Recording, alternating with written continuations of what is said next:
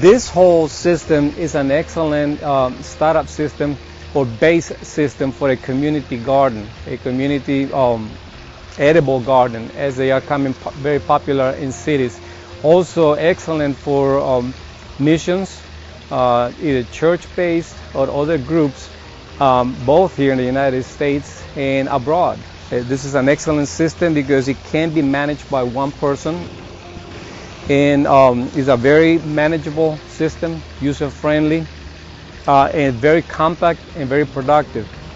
I have 36 tilapia right now. This is the beginning of the project. Each of them is about 1.25 pounds to 1.5 pounds on the average.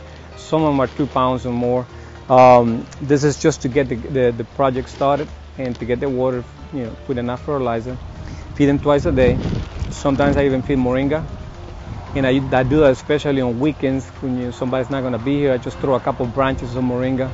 And when I get back on Monday, it's completely clean. They clean to the branch, just to the stick, the twists, what's left. Over here we have a sort of homemade with the kiddie swimming pool, a way to grow duckweed. Duckweed is a good source of natural food for tilapia. Tilapia loves it.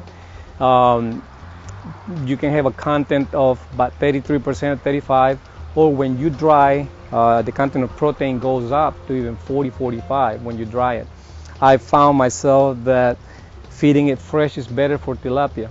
When you dry it, it becomes sort of too rough for the fish, and they kind of don't use it. They don't eat it as well. But when it's fresh, it's softer, and they eat it, they consume it really well. The water from the fish comes through the clarifying tanks and then through a pipe underground, and by gravity ends up on the media bed, which is hydroton media, which serves as both an extra clarifier, a bio media as well for bacteria to grow, and also to stop any larvae that may come from the fish tank once they decide to spawn. The water then flows through the media bed, which also serves as a way to plant some plants that prefer solid media, as we can see here. The water comes to the drain, and it has a floating drain system. This here tank serves as a sump tank where I have the pump placed. The pump is on this side. This tank also receives the water from the other floating raft systems, as we will see later. The pump comes up here with the water and supplies the fish tank and supplies the media beds, the solid or the floating raft beds actually. And so there is never a contact between the fish water directly onto the sump. It has to go through the media, which is important. A couple days ago, I also added an NFT system based on 4-inch PVC pipe just to increase the planting area here. Just simply adding the same water that comes from the sump, from the same pump that I am using. One pump moves the entire system. And using simple designs such as this one. Just a regular irrigation line that is connected to the return of the pump, then goes all the way around and returns back to the same sump. This is a enclosed recirculating system. One person can handle the entire system. Most of the time is spent probably in plants, especially when the crop is ready. You need to get them out. Fish is very less demanding, if you would, and the reason why the balance is achieved that way, so that most of the attention can be given to the plants.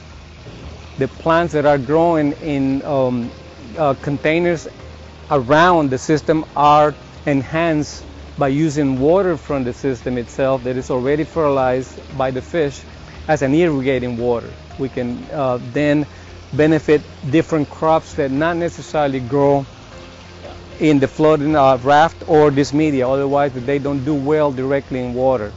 This is the system we're using for the integrated crops, integrated to the aquaponics system. The crops on these containers, which I'm going to explain, are irrigated with the water coming from the fish tank. That's why it's considered an enhancement to them. because it brings the fertilizer and as well natural fertilizer as well as the water. These systems are based on compost being used as a media for the roots, and water. The container, this is a mini version of it, is filled with water through this pipe. Water goes in there, goes to the bottom of the container, and it fills up to the point where it penetrates through the holes on this main pipe that supports the top. And so as it goes here, we can see it.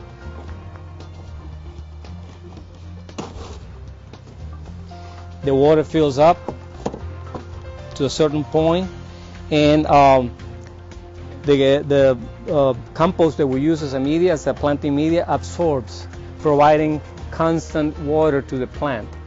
These systems, depending on the weather, have to be filled up at least once a week. Middle of the summer, twice a week. And we are using water from the fish tank. We are using to plant radishes, beets, carrots, broccoli. We're doing tomato, bell pepper, cauliflower, and any plant that is in season, number one, and it cannot be planted directly in water. So that makes the whole design an integrated design with plants that are in compost and they are directly in water.